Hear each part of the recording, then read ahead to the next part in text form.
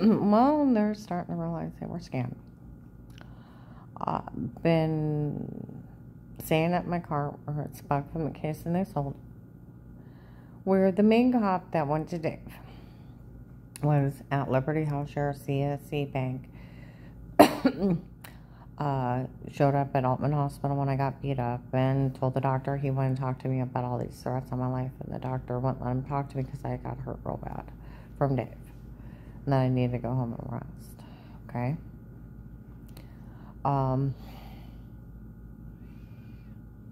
June of 19, Liberty House Sheriff from the North Canton Jackson Police. He's on the phone. He makes a mistake. He made up a case to watch her before. That's funny. Did what to her before? That's funny. She must really like him. Made up is fake. Fake is fraudulent. Fraud is a scam. They're scamming all these people. It's just a big scam. Police and agencies can only be in a home under threat of life. They have to speak to everyone in that home for initiating or it's abuse and misconduct, and then failure to protect his abuse and misconduct goes into the right of privacy, illegal search and seizure. You don't get quarters to watch people. This is special protective cases only. Officers in uniform have verified it, and it's on the Department of Justice. They can't be in your home no matter what. It's private property. Okay? This is just a big scam. They're trying to extort money under a scam, under fraud. It's fake. They're so stupid, they told people they photoshopped showers, you can guess. They have went to the Canton police on them, investigators, the drugs, and told to say stuff.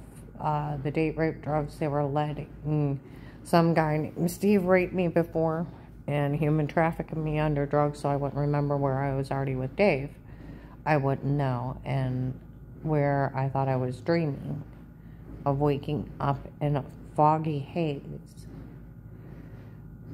It was me being drugged, of a man walking across my room and laying down next to me and holding me in his arms. It was Steve raping me. It's not funny to violate a woman on every level. I was found now in that tape I put up there. Yeah, right. With the 2 Barrie police reports, when I called the hotline, 3 witnesses, they're conspiring to kill me. Okay?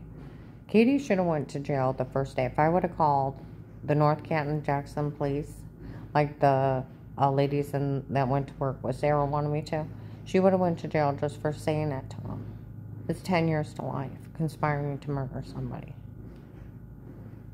And then with the attempt to break in, making a mistake in front of the Perry police, that they knew where the security system, and he was a prime subject, and said other stuff in front of the Perry police. Now saying his church was conspiring to murder me, and then that other guy followed around to me, linked back to that church also. I handed the FBI a case on a platter. Yeah. And like I said, I talked to that lady for like 45 minutes. I already gave her all that stuff. They said they paid off, they made a deal with Will August 10th or 11th, 22, inside Walmart 62. I walk in through the hair salon, and they start calling me saying it, that they called Will and explained Michelle, and he set it up, no one to help me.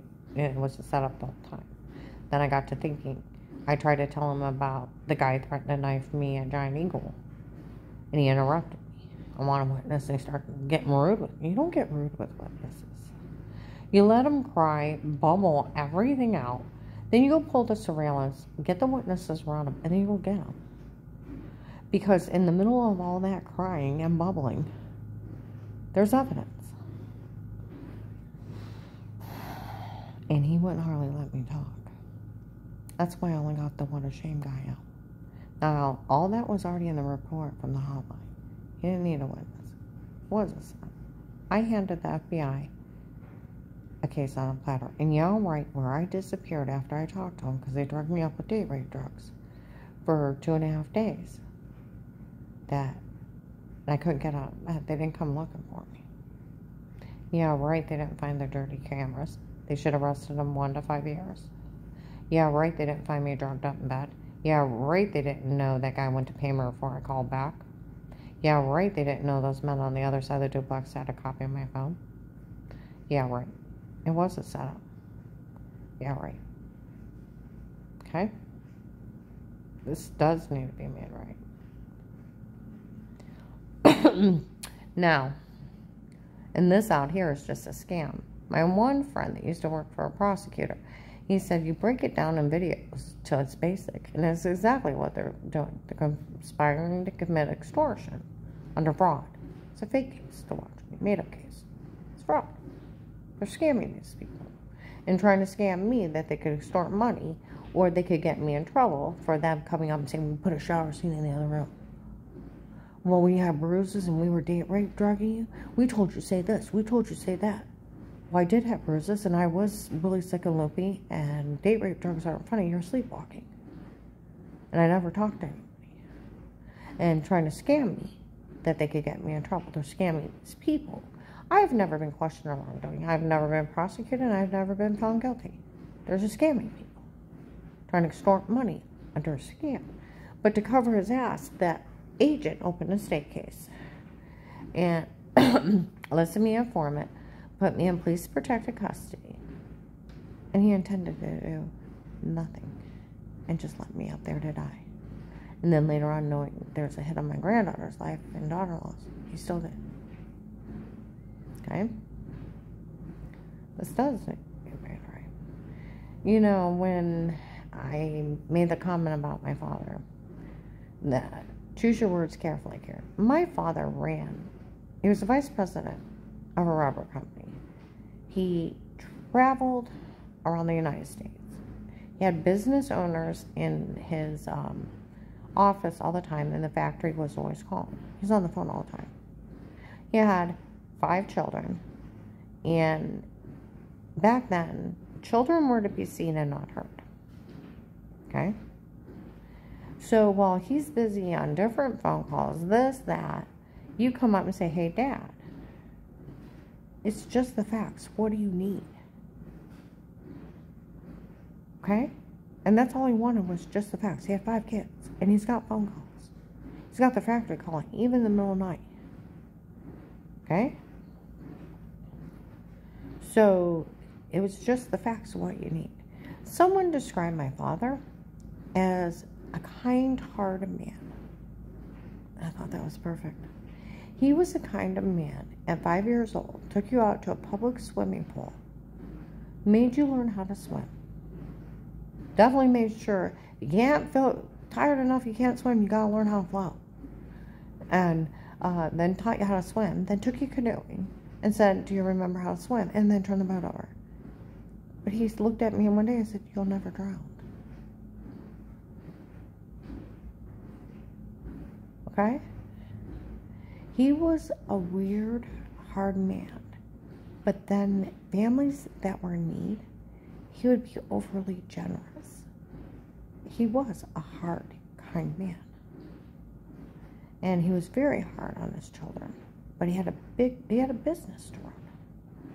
And it was consuming him. And he went to college on top of it, way up into his 50s.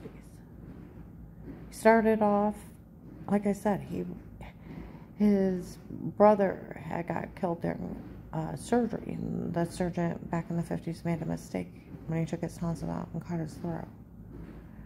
And his mother had lost it for a while, and he went and lived with an aunt that made him live in a garage and pay rent for that garage. And lived in the cold when he was 17. He had to go out and get a part-time job. He had to finish high school. He met my mom. They got married right after high school. He started putting himself through college. They started having kids right away. And he had 3 jobs to support us and to go to college. And then started off as a chemist, and then worked up to a GM, and then to a vice president, and never stopped. He worked for everything obtained in life. But he was busy. And he was always busy. And like I said, That's why when you walk in his office, you just stood there. Or at least if he wasn't on the phone, it's like, hi, Dad. And you just stood there.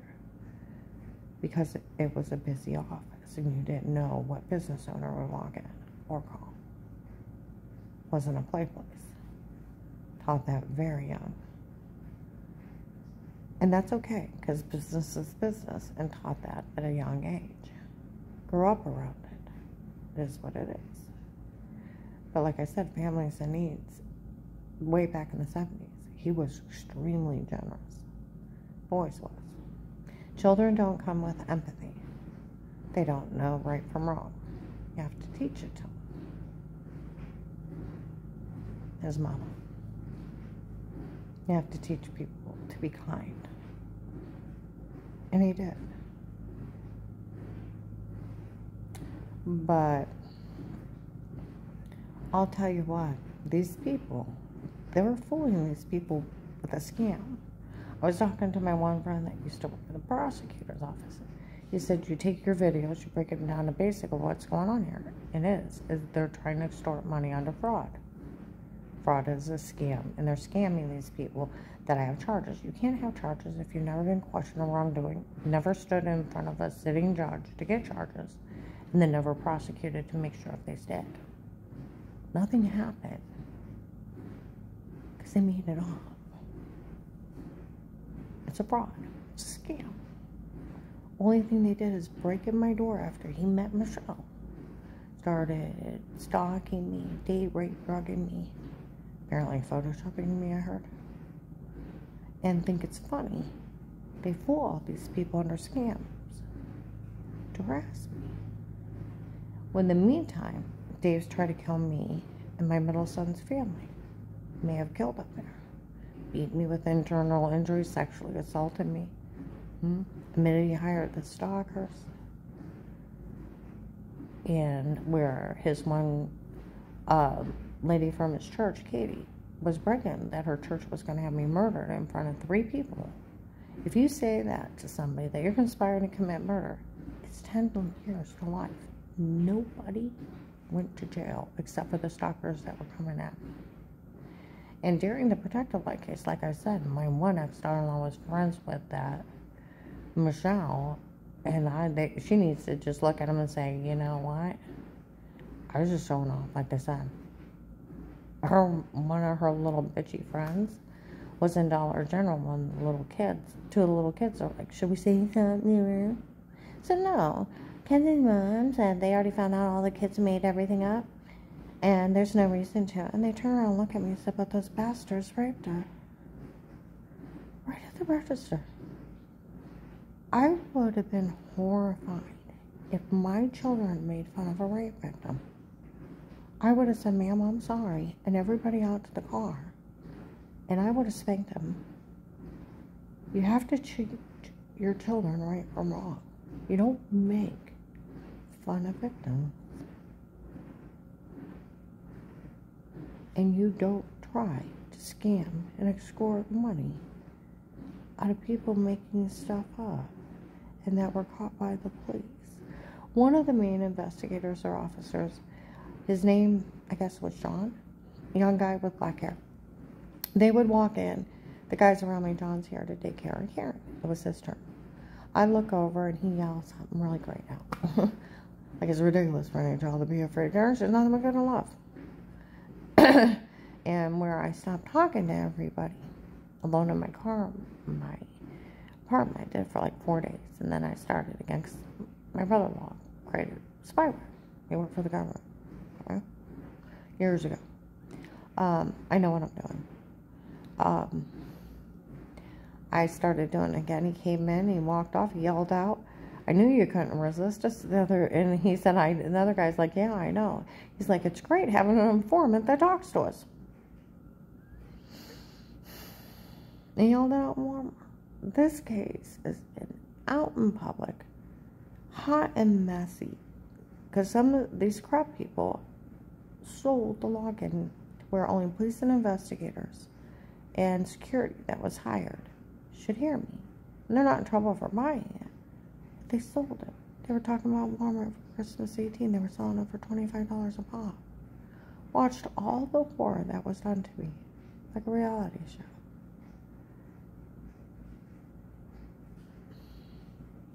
None of this is funny. And they're scamming these people, scamming them into helping make fun of their victims. They should be ashamed of themselves.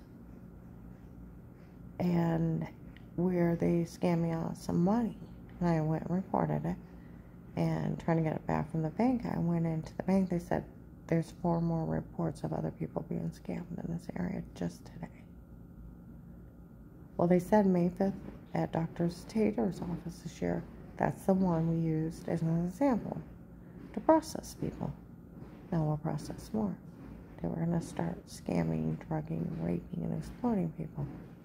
Well, people make fun of me for being their victim. They're going to victimize me. Why would they just stop with me? Why? Like I said, my one ex-daughter-in-law, she was just friends with Auntie Show. And she better stick with that story, because the police already caught her telling the kids a lie, and the kids saying he was the one, January 12, 22, at Walgreens, North Main, that met the goons at the door. What those kids get custody? They made everything up. They're documenting me games of pretend. And that earlier that day that they wanted Auntie Shell and Papa to get the house, and I didn't need to get out. They're just me games of pretend. And, you know, some of the investigators are like, why are they having those kids make up that stuff up? Because everybody's walking around everybody. My house is walking. And they're following them around. They're documenting me games of pretend, like Forrest said. My other granddaughter ratted them out. Of course it never happened. Of course it wasn't her. We made it all up. It's games of pretend. Laughing. She was 7. And Maslin police will tell you they're documenting me games of pretend. And the rest of my family spoke highly of me in 18. It was never my integrity that was a question. It was, like they told Dave, March 1st to 15 and 19. It's just a real-life case of how to get away with murder. They're just murdering people in front of people while they pay them to mock them. That's it. They extort money out of them. And then pay lowlies to make fun of them. Shame on all of them. Absolutely shame on all of them. Shame on all of them. Okay? Shame on them. Falling for fraud. They even told me it was a made-up case. They told them on everybody that drugged me and told me to say stuff. They told them I'd never been questioned. They told everybody they framed me. They told everybody it was a shower scene. They told on everybody. That's like I got the stupidest criminals. And they weren't allowed in my house in the first place. And they just keep telling on each other what they did to me. And I had bruises and hand marks and got sick and dizzy on drinks. And hours passed. It's not funny. And I'd never questioned anybody. I mean, I've never been questioned by anybody. And if you go into Portage County courthouse records, it's just my divorce. They made the whole thing up. It is. It's just a big scam. A big scam. My whole family was interviewed, spoke very highly of me. They should. Almost died to save them. If those guys actually knew what their father did and what those people did, and I lived through it to save their lives, it'd bring my boys to tears. Maybe one day they should find out. A great sacrifice should never be unnoticed. One of my grandson's teachers, he got in the car, and she looked over at me like a little lady, and she said, no, everybody knows what's going on but her family. They do.